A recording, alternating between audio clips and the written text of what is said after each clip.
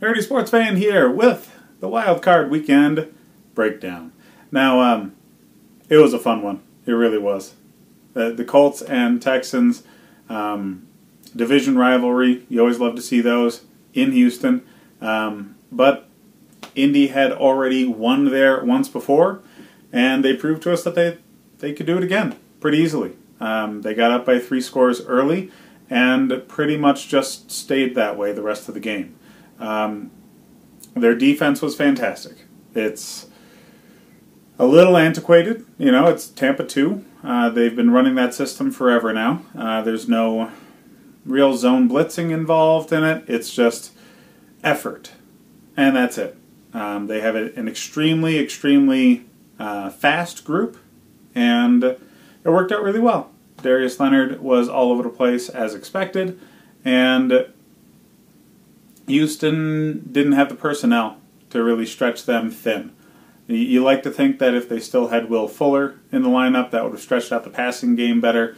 If the offensive line could keep the Colts away from Watson a little bit longer, maybe it would have been different. But yeah, the Colts defense dominated from the beginning. Now in the second matchup, we had Seahawks going up against the Cowboys. Cowboys really dominated that game for most of the game defensively. That X factor that you get from your coach and quarterback definitely happened at the end of the game, but it was just too little too late. They got to within 2 points, and that's it. There just wasn't enough time for them to really get rolling once they had figured this Dallas defense out. It's not like back in the day when Peyton Manning would get down by 20, 30 points, and then something clicked just before halftime, and all of a sudden he had the defense figured out, and he would just knife through them in the second half and come back. You had that click. There just wasn't enough time. It didn't happen until the fourth quarter for Russell Wilson. So better luck next year, Seattle. After that, we have the early game today, Chargers against the Baltimore Ravens. Similar situation. Things finally clicked for Lamar Jackson at the end, but it was too little too late. They came back, within the last possession of the game. Lamar Jackson's marching them down the field, and the rookie shows that he's a rookie.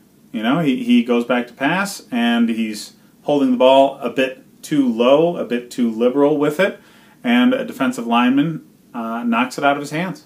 And there was time left on the clock. They could have done something, but the Chargers defense stepped up at the end and finally pushed them back. Baltimore had the defense to hold the Chargers down in points. I mean, under 20 points for the Chargers is a big deal. But their offense couldn't make up the difference like they had been able to do in so many games previously. Relying on the run's fine, but you actually have to get the running game going.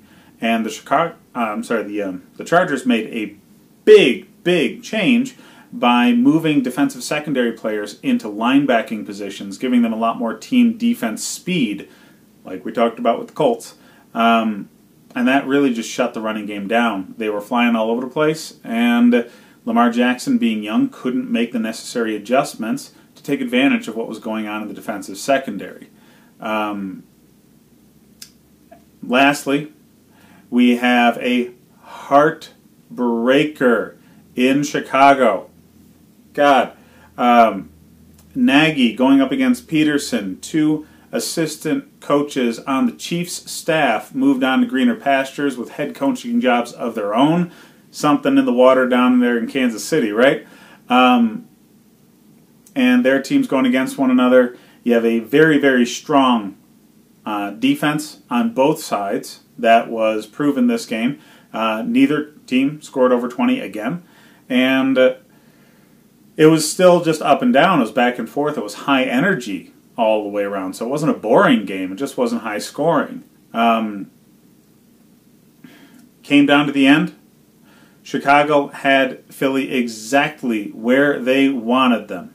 They ran the clock down to only 10 seconds with a field goal unit running out there, And just as the announcers are talking about the dude missing 4 field goals earlier in the year, he smacks another upright.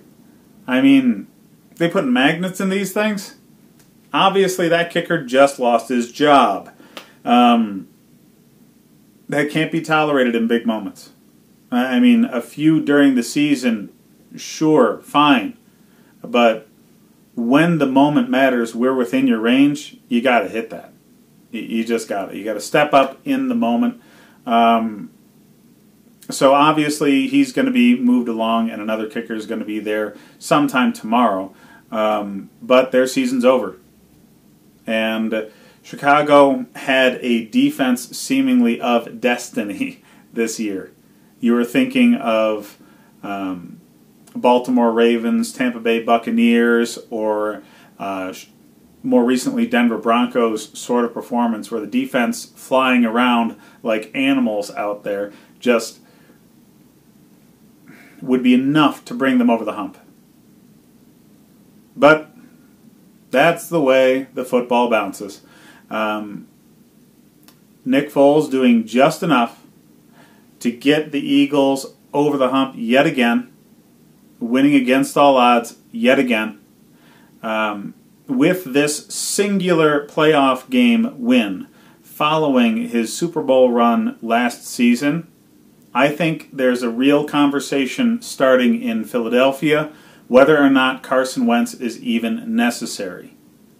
So, with a few injuries, you can lose your job. Just ask Drew Bledsoe when he went down and Tom Brady took his team to the Super Bowl. Ask Trent Green when he went down and Kurt Warner took his team to the Super Bowl. It's not to say he's a bad player. Just the other guys earned the right. So Philadelphia should be having that conversation, and at this point it probably should go Nick Foles' way. Let me know what you guys think. I loved watching this weekend. It was really good football, different teams than in previous seasons. This is the parity that the NFL wants, and you can see why. They were great games to watch. Again, let me know what you think in the comments. Like and subscribe for further content.